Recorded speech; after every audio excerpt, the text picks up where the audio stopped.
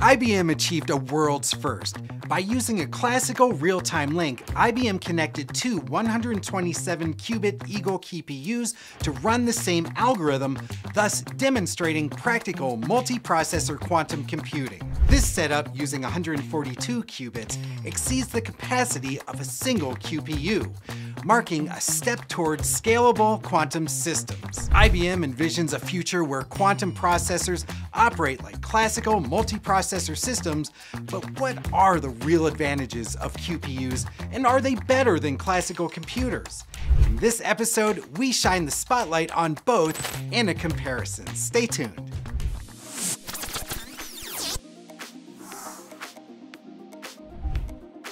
First, let's examine how both classical and quantum computers operate.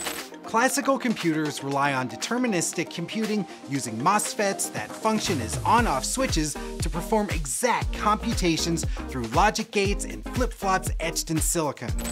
The results are absolute and binary, either correct or incorrect.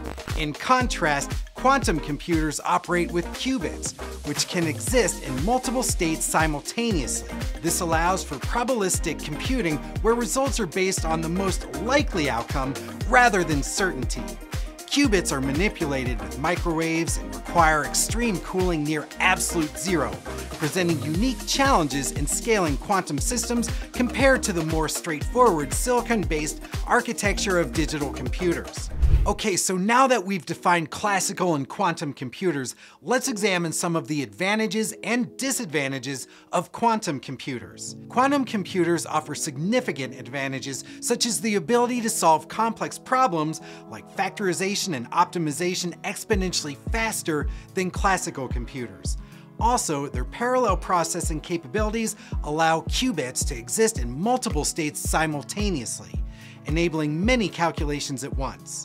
Another big advantage is that quantum systems excel at simulating molecular and quantum level interactions that are impractical for classical computers. Those quantum interactions enable breakthroughs in areas like drug discovery, material science, and energy optimization. So those are some massively important benefits, but there are some downsides. One big disadvantage to quantum computers is it's too human, meaning it doesn't always get things right. They have higher error rates. That's because qubits are fragile and prone to errors from environmental interference. That means they require complex error correction methods. Expanding the number of qubits while maintaining stability and coherence is difficult as well, and that limits large-scale applications. They're also pricey. That's in part due to them needing specialized environments such as extreme cooling near absolute zero. So not only are they costly, but they're also difficult to maintain.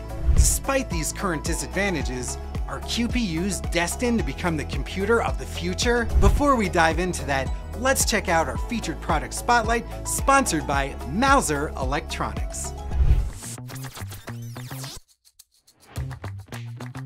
Texas Instruments DP83TG721Q1 is a 1000 base T1 Ethernet PHY transceiver. It handles all physical layer functions needed to transmit and receive data over unshielded or shielded single twisted pair cables. It's IEEE 802.3BP 1000 base T1 compliant and offers numerous Ethernet interfaces.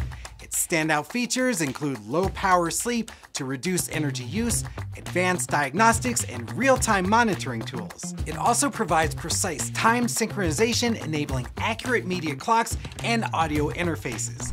Pin compatibility with TI's 100 base T1 PHYs allows scalable designs for telematics, ADAS, and in-vehicle networks. To learn more about this cutting-edge transceiver, head over to Mouser.com or click the link in the description.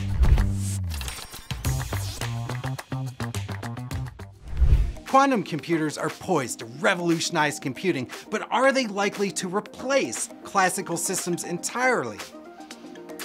Probably not.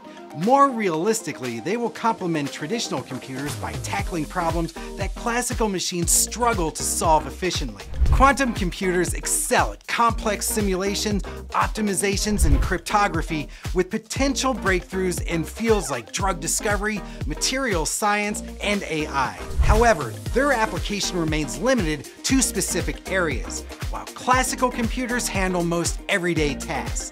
The future likely lies in a hybrid system that combines the strengths of both quantum and classical computing. But the glorious thing about engineering is someone often comes along to make us tea leaf readers look foolish. Hey, my time's up. Be sure to click the video link on your screen to stay educated. And until next time, keep those ideas sparking.